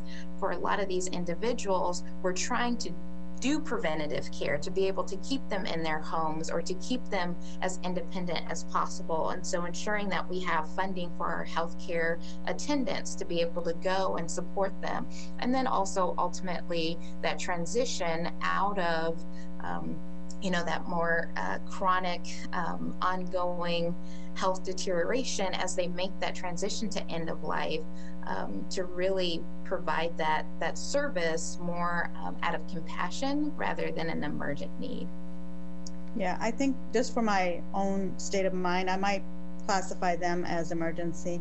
I think with the Morning Star, I know, you know, there have been times when individuals have to be taken to the stabilization center or hospital, or, you know, are on that suicide kind of, you know, tilting one way or another. And home care and hospice, when I talked to them this afternoon, you know, that Meals on Wheels and making sure they're making their doctor's appointments in these time of need. But either way, that's a judgment call, and I completely understand that. We certainly value all the work that your committee has put into this, and your advisory recommendations are very critical to our decision making. Thank you. I appreciate your time. Thank you all. I wanted to mention on that priority list, I really appreciate that, because I'm probably the guilty party that pushed that for many years, and I was the one that actually wanted you to list them 1 through 10, and I think you know, the group came up with a very nice compromise on putting together the packet you had. And I did that because, you know, I've always said, you know, it's about priorities. You can't always fund everything. You don't have the resources, and so you've got to decide, you know, what is more critical than the other. And that's not to say that, you know, something's not valuable, but you have to categorize it. And I really appreciate the effort and thought that went into that. So thank you. Thank you, Sarah. I have a question. Yes, Sarah. On the Big Brothers and Big Sisters difference of they had the largest difference in requested and approved. What was that 7,000? Just to since somebody might be interested in helping them out somewhere that's not from the city. Yeah. You know, as we try and discern the needs and, you know, to what extent we can fund folks, we take a lot of different things into consideration. And so there was a time in which we felt as though, you know, in conversation with the staff members, there was a lapse in time where there was, you know, a staff member kind of leading here in the Manhattan area. And then as far as meeting their goals, because we speak with every single agency and we say, what are your goals? Have you met those goals? How do you intend to continue meeting those goals? And what additional goals have you set moving forward? And so there was some discrepancy between the goals that they had set and then where they actually landed. And so recognizing that there are many different factors and reasons as to why that happened, but also taking into account that, you know, the pot is limited. And so ensuring that, you know, for our folks that are meeting their goals and are doing what they say that they're going to do, that we're able to fund them in a way that is appropriate. And we shared that with them as far as how that decision making was happening, and then even scheduled up some follow-up, because it is important for us to be essentially almost like that compliance body to ensure that, you know, folks are utilizing the funds that you all are making such difficult decisions about in the way that they say that they will. All right, thank you. It sounds like it was for personnel, additional personnel time. Okay. And just the lack of matches at the level that they originally intended. And like I told you earlier this afternoon, you know, I keep talking about the Spark COVID funding that will come towards Riley County. Nonprofits will be eligible for that as well. Anything related to COVID-19 should be documented just for when that call comes along, that you have it at your hands. We will send all of that out once we have more information ourselves, but I just wanted to put it out there on everybody's radar this evening. Thank you so much. Thanks a lot, Sarah. Appreciate your time. No. Our last presenter is the Special Alcohol Committee Chair, Jardine Coleman, and the Special Alcohol Fund. Hi, Jardine. Is Jardine here? I am here. I was muted. Sorry. There you go. Zoom problems. My name is Jardine Coleman, and I am the chair of the Special Alcohol Fund Advisory Board. I worked with our staff liaison on our presentation tonight, and we decided to keep it short and sweet because we always follow SSAB, and they do such an incredible job of giving you an overview of almost all of the agencies that we both work with. And so we decided not to provide you with a PowerPoint reviewing that same information, and we really just wanted to get to the numbers tonight because that's what's most important. I will start by saying, I mean, I've been on this call for a little over an hour already, and I'm aware that all aspects of Manhattan are being affected by COVID-19, and we are not any different. Our fund depends on the special tax that is on caterers and clubs and establishments that sell drinks by the drink. And so with having businesses shut down, we're seeing that affect our funds that we have available. And so what we decided to do was to honor all of the same amounts that we allocated for the 2020 budget that we did in 2021, unless an agency asked specifically for less money, then we went with that lesser amount, which is the case for Riley County Community Corrections Juvenile Services. They decreased their request, and so we matched that. We did have one agency that did not request funds in for 21, and that was Wonder Workshop. Our deadline for our application fell right around the time that we lost Richard Pitts. And so we spoke to their board, and they just weren't able to get the application in, but we encouraged them to return for future years because we were all very excited to be able to fund some personnel and some activities for that agency. So we hope that they can return. There was a total amount requested for the 2021 year was $632,342. And what we approved for allocation was $471,300. And again, that difference is noted because we had one agency ask for less funding than they did last year, and we also had one agency that did not apply again this year. So that's why that number is lower. I didn't provide you with our projections, but looking forward, we are projecting to have a decrease in our funds for 2022. And so we are sort of in a wait and see to see how the rest of the quarters or the year's quarters allocations shake out for us. We really can't predict what will be available, and our agencies are aware that we are limited in what we can provide as far as when our allocations come in. We can only give what we have, and they understand that because that's a part of our contract that they sign with us. I'd be happy to answer any questions that you guys had about our funding decisions or about the committee. Bulldog Hattasol here. Yes. Jardine, refresh my memory, is most of the money that goes to the school district, is that for social workers, or what? Yes, that's a great question. So it actually funds a particular position at the school district. It is a special drug and alcohol social worker, and she serves K-12. And we are having some conversations in the committee about if we want to continue to be the primary funding source for any one agency's program. And the school district has historically had a pretty significant chunk of our funds. And quite frankly, we're getting some pushback from our other agencies as to why that is. And so we're trying to figure out how do we balance that request with their need that we have across the board. Yeah, I was thinking it used to be 2 or 3 or more positions than a position and affiliated expenses. And so I just wanted to get a new update as to how that was allocated that way. So, thank you. Mm-hmm.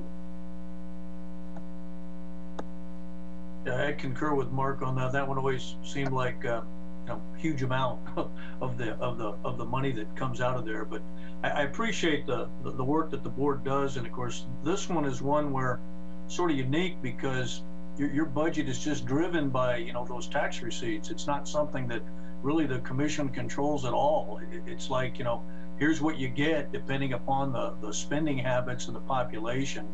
And so I think it's this board is an excellent example of taking the citizens and letting them decide what to do with that money.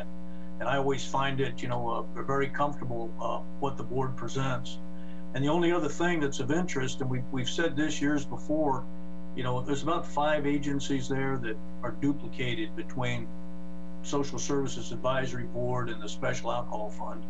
And I trust you're looking at that so that you don't get an excessive amount going to one group or the other. I don't know if that plays into the determinations of either board or not, but I know we've discussed it each year. But definitely appreciate the work everybody does on this particular board.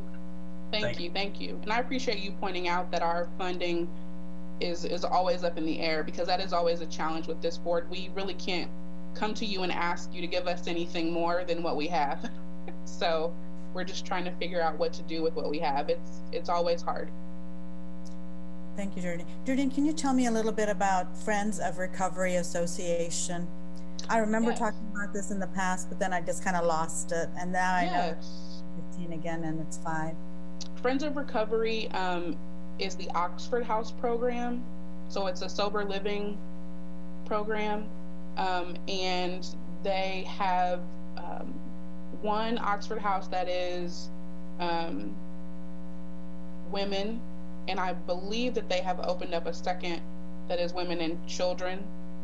And we have, over the last few years, we've really pushed them about meeting their goals, exactly what Sarah was talking about. So they've had a goal to open up another Oxford House, and they weren't meeting that goal for a while, and so we decreased their funding. And so they're slowly moving in that direction to get and to maintain that other home, which is challenging because it's up to the residents. It's fully run by people who are sober, and so they make their own house rules, and it's a matter of everyone being on the same page and contributing, and that's sort of what keeps the house open. And is that a national program? I'm not sure. Okay. I know that it's in different places in Kansas. Okay. I wasn't sure. Yeah, I think this is one of those easy because you have this much money, and I do hope Wonder Workshop comes back, and I think they're kind of wondering where they want to go with the Wonder Workshop as well. But yes, yeah, made some good decisions, and we will continue that discussion. Thank you for all the effort your entire advisory board has put into this. We appreciate it. Yes, thank you, and thank you for appointing Scott to our advisory board. We're excited to have another member join us. Good. So the more the merrier. Yes, always. Any other questions for Jardine? Jardine, just thank you. Linda Morris. Jardine, thank you for the effort of your entire committee. It is passion and time consuming. I do have a question about the social worker. Is that really a total of $190,000 though? So it's not just her position. I believe it also is about the curriculum that she provides. So all the programming that she does is also a part of that. And could be multiple people then with part of her team. Yeah, but she's the only actual social worker. Okay, thank you. Good question. Thank you for letting me clarify that. Oh yeah, thank you. Thank you, Jardine. We do have, I think, the Wolf House, but they sent us a letter, a document for their funding. Okay, with that, commissioners, we can have our conversation. Jason, is there anything else you wanted to add, or any of our city staff? Not at this time, Mayor. We are meeting next Tuesday to talk broader conversation on the general fund. So quite a bit of what you're considering tonight is impacted by our transient guest tax forecast, which is on the July 14th work session schedule. So we'll jump into the CVB and transient guest tax discussion at that point as well. We'll have to circle back on some of these entities and the forecast for 2021, especially as it pertains to TGT, and develop a game plan on how you want to handle those. Sounds good. Ron, did you want to say something? You're on mute. Thank you, Mayor. I think your point that I think there is an opportunity for several of these agencies to possibly benefit from some of the Spark funds that will be coming. There's also an opportunity for some of them to possibly look at some of our CDBG funds that we have, the CARES money that we got from that. And I know Eric and his staff in community development have reached out to several of those for that process. So that's another avenue that we can look at meeting some of the increased demand. Obviously, a lot of these agencies that have had fundraising events during this time have been very difficult for them to be able to do that, if not impossible. And so that'll be the challenge, in how do they get those revenues. So if we can look at other alternative forms to reimburse them for the other expenses that they've had, I think that will be important going forward. I agree. I think when I was talking to Sarah Barrett, I believe she mentioned to me Kansas Legal Services about rent and COVID-19 and such. And I think anything impacted with such things, you know, if one of our staff members, such as Eric or somebody, can loop back around to them, especially for some of those items such as rent, because they're looking into 2021 and 2022, and we don't know what those are going to look like. But this is, as we look at the COVID-19 funding sources, like I said, itemize everything, including rent and PPE and all of these things, technology, software. If they're having to take, you know, more patients, or if individuals in home care and hospice need to go to more doctor's appointments or more Meals on Wheels, or rotating their staff and employees and things of that sort. So. I do think we can try to work on a form that will ask pertinent questions that makes it easier for them to help determine to qualify. I think the county's consultant can help us in this regard, and we can look at some of the other communities that are working on this sort of thing to learn from that as well. So appreciate all of the work, as you indicated, that these great agencies doing for our community. Thank you. I think Linda Morse, I think one of the real tests coming up is the quick turnaround that's going to be required to apply for some of the Spark funds or some of the other opportunities. So they need to be working now to identify the costs, and so that when they get the guidelines, they can plug it in really quick and make the application final. That's going to be critical, because the Spark funds have a short fuse. Agree. I'm concerned about the quick turnaround that we're going to have to do from the time we actually get in a guesstimate as to how much money is out there, and then how quickly we're going to have to whittle that down, or so come July 14th, 28th, those couple of dates that, since everything's sort of getting pushed back, decisions are getting pushed back because we don't know anything yet. We're just going to, we're not going to have a lot of time ourselves based on the budget schedule to kind of work through some of these last tough decisions there. So, yeah, there's a lot of last-minute cramming going to happen on a lot of these things, apparently. And we've been talking with the chamber as well as Ron. Lynn, did you want to add something? I just want to make 4 comments. Okay, go ahead. Okay. When you're done. I'm done. Okay, just general. As I look at this, we discussed outside agencies, and I still don't like the way we categorize it, because outside agencies like the library, RCPD, and the MPO, we have no control on their budget, and neither does the city manager. They get dictated to us because the library's got charter ordinance. They can spend up to 6 mils. The law board gives you the RCPD budget, and the MPO gives us theirs. And so that's sort of off the table. Then we got special alcohol board, and again, we don't control that either. It's the amount of money that gets brought in by the liquor sales, and that's taken care of. So what it boils down to is we're talking about the special alcohol board, Manhattan Arts Center, the Wolf House, DMI, and the Aggieville Business District. Now, I've always pushed for years that we shouldn't put more than 1 mil in property taxes on outside agencies.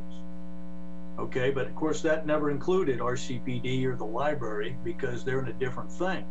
And 1 mil is about $585,000 somewhere in there, and the SSAB is below that. But then if you add MAC, the Wolf House, DMI, and the business districts, it's going to exceed that. And so we've always supplemented that, as Jason brought out, by the transient guest tax, but that looks a bit grim this year. And then the only other source is the Economic Development Fund. Now in my mind, I'm all about prioritizing things, and I don't want to see DMI go away. I don't want to see the Aggieville Business District going away. So they're high on my list on the economic recovery. So we've got to figure out, how to fund that. And I've sent some emails back because I got some requests from Manhattan Arts Center. The 2 lowest things on my priority list are, in fact, the Manhattan Arts Center and the Wolf House. And if we have to cut funds, I'd cut all their funds all the way down to 0. And I donated to both of them during the Green Grow Match Day at the Greater Manhattan Community Foundation. So I'm not anti those agencies, but when you got to make tough decisions, you got to make tough decisions. And you got to have a list. Who's at the top, who's at the bottom. And then the encouraging thing is what you just said, Ron. If we can legally funnel as much of that Spark money, community development block grants money to these agencies so we can make them all whole, I'm all for that. But when you start, reaching in the wallet and handing out the cash, when you run out, you've got to decide which ones are not going to get the money. And that's basically, I think, what Mark was alluding to. We're going to have to make that decision. And I've already got, my priority list, and I sort of explained that. So I wanted to be sure the staff, understood that. And the transient guest tax, it's going to be tough because I think we've got to balance, what the chamber wants, what the 2 business district wants. And I've always seen them as, being a team effort to make it work. And hopefully we can work together and keep all 3 of them whole. Thank you, Vin. Other comments for this discussion? Yes, Mark. Yeah, Commissioner Hassall again. One of the things that this year is such a conundrum of differences. There's people, a lot of the not-for-profits have lost their fundraising event because of the lockdown and various things like that. Some of them will try to push things back to the fall, do them virtual or online. But on the other hand, looking at my leaderboard from the Grow Green Match Day, you take out the COVID Recovery Fund, and the top 5 Grow Green agencies were all Shepherd's Crossing, Crisis Center, Breadbasket, Home Care Hospice, and Emergency Shelter. Most likely, easily their best year ever, since pretty much everybody on Grow Green had the best year ever because it was $300,000 or $400,000 more than it ever had been. So there's more money. They've gotten sort of more money through the Grow Green, the match, and I saw that the Community Foundation also gave $20,000 to Shepherd's Crossing from their, I think from the COVID-19 Recovery Fund. And so I would like, the community, I like what the Community Foundation is doing to help out with some of that stuff, and I would like the hope that they can continue to step forward potentially as the year goes on to help fill in a little bit more of the gaps, to maybe even help out a little bit more for next year on some of these agencies that that may end up not getting as much city money as they have requested. I don't know where that's going to end up because we got to wait to see where our balances are in July here. But that is one of the things that we want to remember is that a lot of the agencies had really good years on Grow Green, and they got the money that they could spend right away, not just the part of it. And so that will help a little bit. But I understand, on the other hand, they've lost a lot of their fundraising capabilities, so that may be all a wash, and there may not actually be sort of any extra money by the time you get to what they've lost plus what they're getting from the private sector. And so that's something I'm going to kind of like to keep an eye on a little bit as we get closer to the budget deadline. And next time I talk to Vern Hendricks, I'll see if they've got a small pile of money sitting around that they don't have designated for something that they could maybe divvy up to some of these agencies either for next year or even a little bit this year to maybe provide a little carryover in case we don't have as much for next year. Thank you, Commissioner. Other comments before we jump in? Okay, well, I'll chime in a little bit here.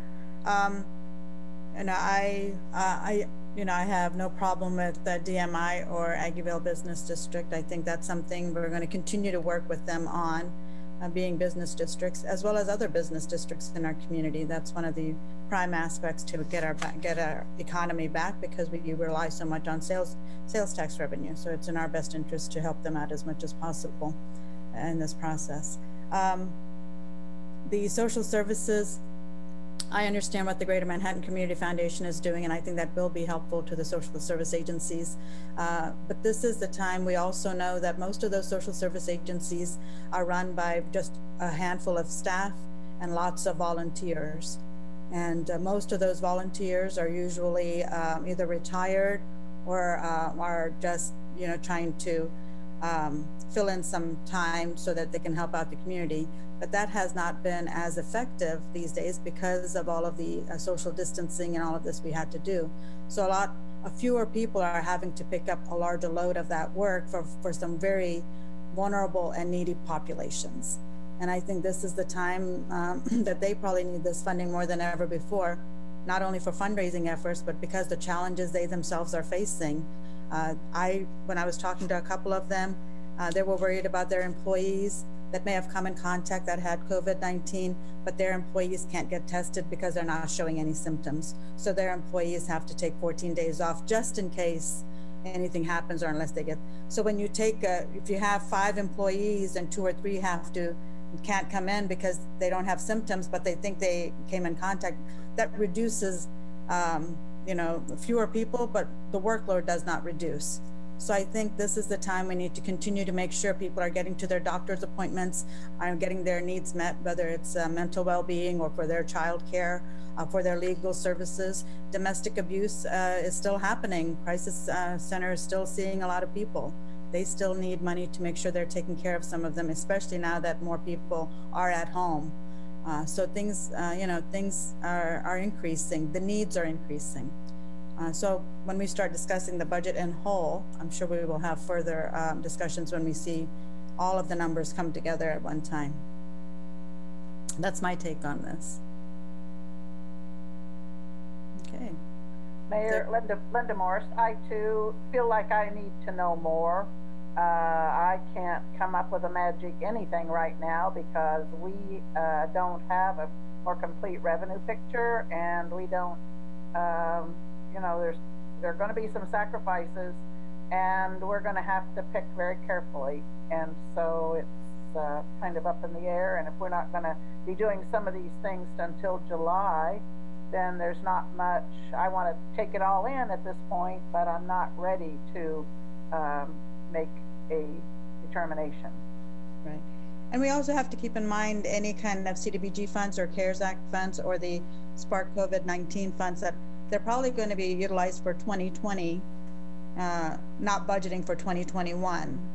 So that would be a different area for direct aid we would be looking at, as opposed to filling the gap for what else they already spent since COVID-19 started. So we're looking at a couple of at least 2 or 3 different factors when we look at what are they going to be getting and what does that mean to our budget.